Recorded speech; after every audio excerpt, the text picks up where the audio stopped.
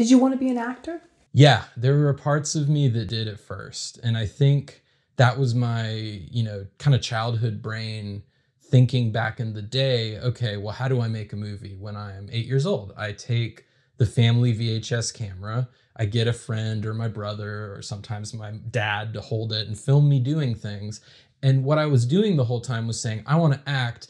But while I was acting, I was telling them where to put the camera. I was telling them what to do. I was telling them how close to frame the shot. And what I didn't even realize at the time was that I was actually directing. And that was the part I loved a lot more than the acting.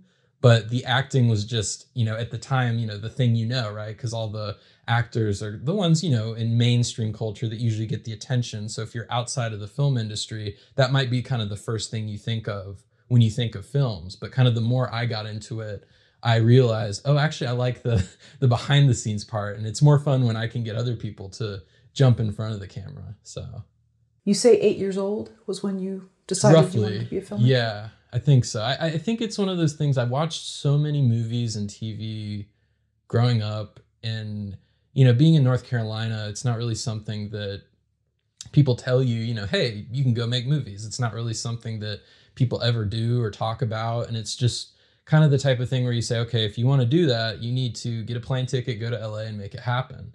And for me, I always had this weird desire to do it here just because I knew that people didn't really do that.